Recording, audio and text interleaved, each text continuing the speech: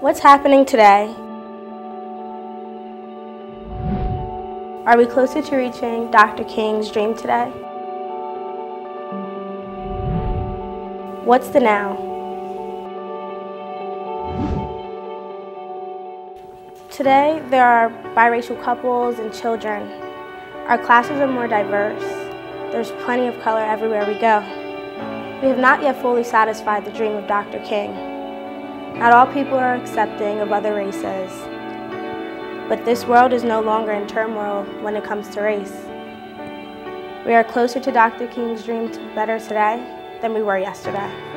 Although a lot of people are very educated on things that happened in the past and what's going on currently, I don't feel as though there's such need or there's a large emphasis of what has happened in the past that has created today and what we will build on to make tomorrow. I think he was such an influential man in the society that we live in today. And a lot of the things he believed still lives on today.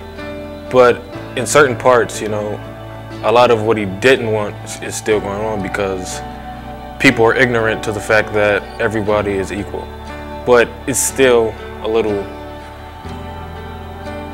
hard for some people to understand that everybody's equal.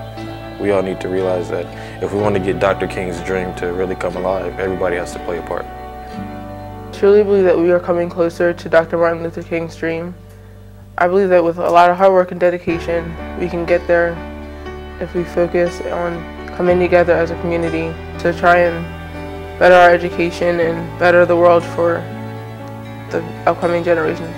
I think we're closer to reaching it, but not completely there yet.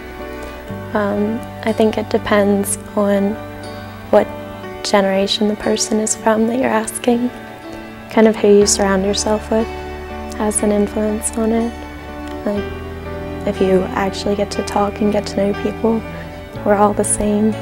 We definitely came a lot closer and we came a long ways because just look at us. We are able to attend the same school, and I just think that that was like the big step because, you know, it was like a big separation. I just try not to let things get to me because everybody is entitled to their own opinion, and if that's what they believe and they still want to follow that old racism stuff, then that's them. But I'm not going to let them let it get me down because I know at the end of the day of where I'm trying to go, and to get to where I need to be, I got to treat everyone equally. So.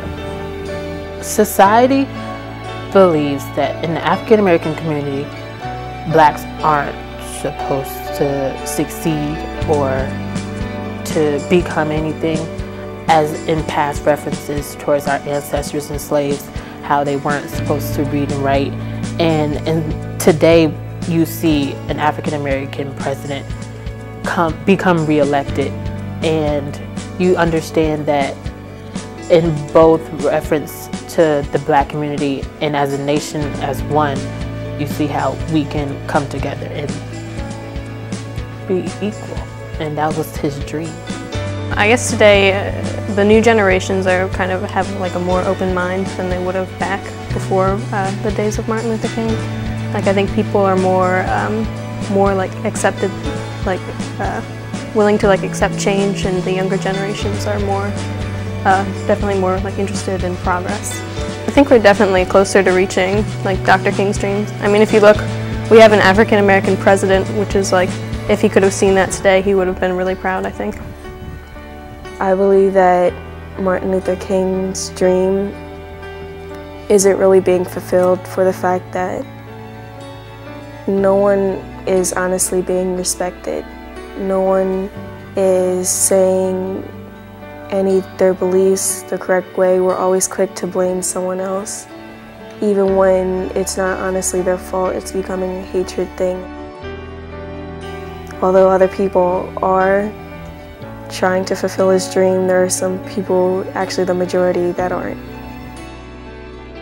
I think that in a sense we have reached those dreams, but we still need to work harder in order to get full equality. I feel that a lot of times we think we've reached that, but at the same time in the back of our mind we still have some prejudice against other people. Martin Luther King actually once said, I've been to the mountaintop and I've seen it.